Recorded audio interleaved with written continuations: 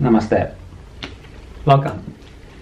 The practice of Khechari Mudra is not just about Kundalini awakening and rising it.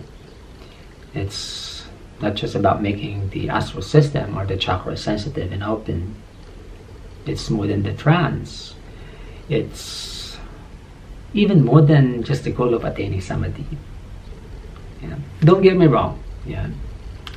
These are all beautiful spiritual realizations and experiences we could gain from the practice, not just of the Khechari Mudra, but the practice in general. Because these are organic, they will just happen. Because it's our energy's way of draining out of our system. When our body is so filled with energy already, there's no way but for it to exit the body through the nervous system. Thus, it will manifest as absorption. But it should not be the end goal. When it's time to happen, it will happen. So for me, a healthier path, a more meaningful journey, and a more long-lasting benefit we can gain from the practice of the Khechari Mudra is for us to make use of it to promote our health and wellness. Thus, we would have more energy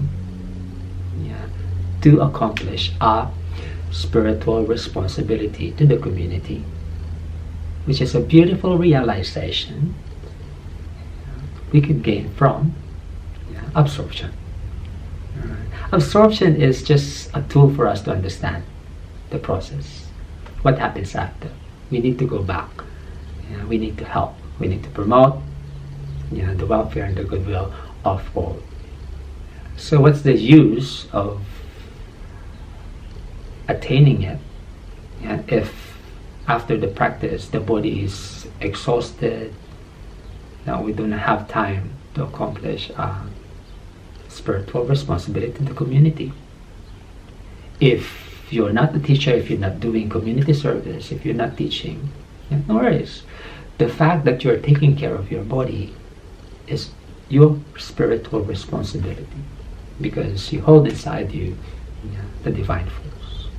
Right? So how do we now make use of the Khechari Mudra in the promotion of our health and wellness? I will be sharing with you some personal practice of mine. Really, Khechari Mudra is helping me manage my health. I would feel the onset of energetic blockages. Thus, before they accumulate, I'm able to dissolve them right away. And I prevent myself from getting ill. Not just that, to correct any imbalances, energetic and bodily imbalances. Because there are deep energetic stagnation balances we hold inside our body, which the asanas, even how intense and powerful they are, the breath work, they're never enough. In fact, if you overdo your asanas, if you overdo your breath regulation, it could make your issues worse. Because doing them so powerfully could overheat the system. And then when we produce too much of the kapha or the fire, it could burn out the soma, the water element. And then if we burn up the soma, it will leave the body in pain. Emotional imbalances as well, restlessness. It could even overstimulate our energetic system, agitated, and it's not good. All right. Now, the Khechari Mudra, it is so deep that it could go really deep to those hidden spots without us exerting too much effort, physical effort, and even not too much of the breath regulation. A simple Ujjayi breath or even a natural breath would be enough already for us to serve the purpose of deep internal cleansing. All right. So how do we do that? Okay. Now you might be at this stage of your practice already that you're so comfortable holding your tongue inside the throat. All right. Now, the tongue really has a direct connection to the three fundamental nadis, Ida, Pingala, and Sushumna.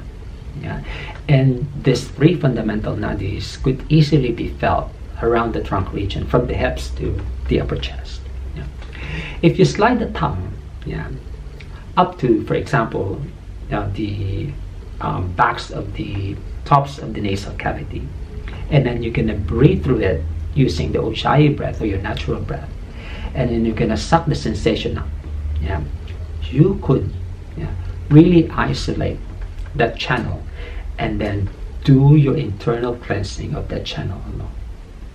Like you are brushing through the deep energetic pathways, and then you're ridding those pathways of the stagnation with an inhalation, especially if you're doing the Ujjayi, because the Ujjayi breath has a way of really opening the body from the inside. And then when you practice the Ujjayi breath in conjunction with the Khechari Mudra, aside from you opening the pathways, you really expand the inner body. Like the body becomes so hollow inside, there's nothing there but the breath. And the breath could be used, and the awareness could be used to really go to those deep spots that you need cleansing. Right. And then you do that with your left channel as well.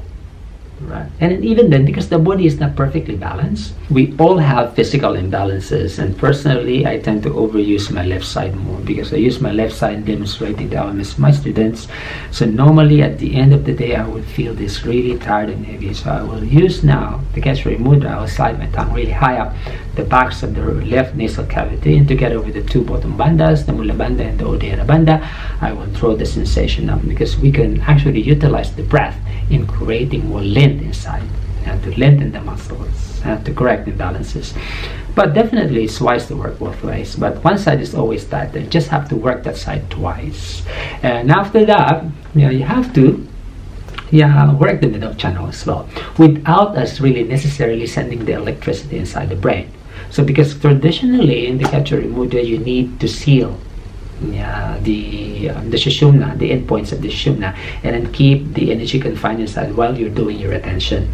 But as a way of cleansing, as a way of promoting healthy flow of the healing force, you don't have to do that. So what I will do for my personal practice, because between the right and the left channels, there's really the hole between, and it really connects all the way down to the bottom of the hips. So I will still be using the Ujjayi breath, but instead of sealing the tongue really high up the Sushumna Nadi, I will slightly open it forward. So I will just allow it to gently rise. And the sensation is really soothing, it's relaxing really. When you work the Ujjayi breath, not sealing the energy, just relax the tongue, and then just make room for the energy to lightly rise inside the nervous system. Just a mild one, you don't have to retain. Just to create that soothing sensation inside the nervous system, and just exhale. So you don't have to do the retention, just breathe through it. One breath and exhale. Alright, so hopefully with that one, you're able to make use and maximize the potential of the Kchechari Mudra together with your energetic locks, not just in the purpose of attaining absorption, but for a more meaningful and long-lasting benefit, which is for the promotion of your health and wellness. Hope you learned something from that one. Till the next time. Namaste.